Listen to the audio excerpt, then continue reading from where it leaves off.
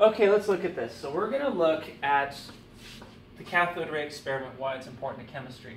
Now, one of the important things to understand is that this being done 120 plus years ago was done in a time when knowledge of what's inside of an atom was not like good as now. So we now know about the protons and the neutrons and the electrons and all the things that are inside of an atom, like the nucleus, and protons and neutrons in the nucleus and the electrons on the outside. But this was not known at the time.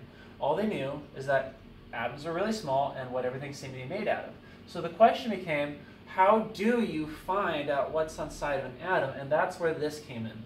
So this guy, Thomson, had the idea that basically if you can split open an atom and get stuff from the inside of it to come out, you can find out what an atom is made out of. And so that's the idea of this. Using high voltage electricity, you can basically bust parts of the atom out so that you can see them and detect their properties. And so that's what this was all about. So what it is this cathode ray tube is so called because it has this cathode and it's got this ray coming out of it. What that ray is particles that were deflected by charged plates when those plates were placed on the outside. It came out of here and went toward here. If an object was placed here, it would block the particles. This proved it was made of particles and not waves. Another visualization of this can be seen, let's see, here. When they would turn off the electricity, the ray would disappear. When they would turn the electricity on, the ray would appear. Now, I'm going to change a setting right here. In the absence of an electrical charge on the outside, the ray would just go straight. The particles would come out and just go right to the end. And the presence of a charge, the particles would be deflected. So what I'm doing here is I'm increasing the strength of the positive charge here. We'll notice the ray is deflecting toward the positive charge.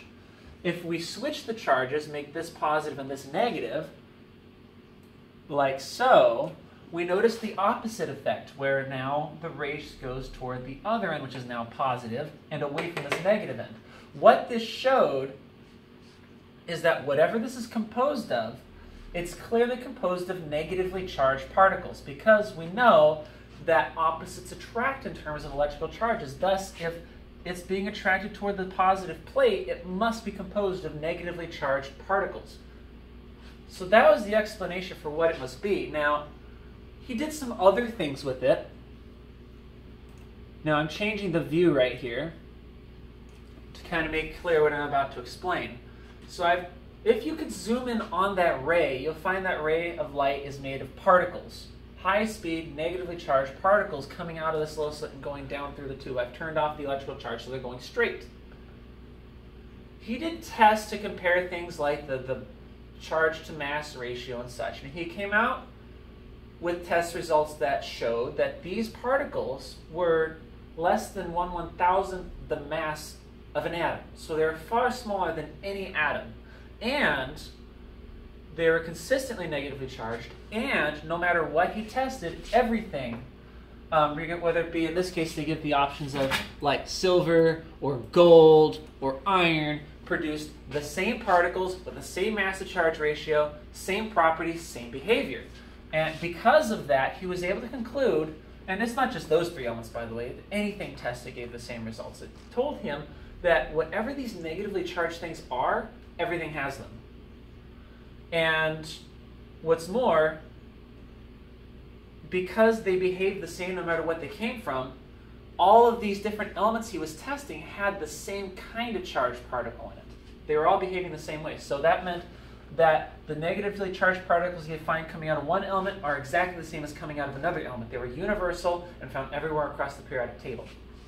So that led him to a couple of conclusions. One, since everything contains these, they must be a fundamental part of what makes an atom. Two, this couldn't be the only thing inside of an atom. And that's where, let me bring up a picture of it, his plum pudding model came into account. So named after the British dessert where you have pudding, we Americans would call it bread, and plums spread out inside of it. And the idea was, okay, he said, clear, there's this negative stuff. I'm going to say there's negatively charged stuff spread around the inside of an atom like the plums in pudding.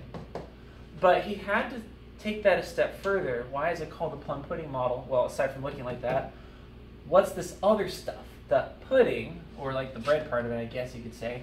He said, well, if there's negatively charged stuff, we know, it's been proven, that atoms are neutral. That means atoms have no charge.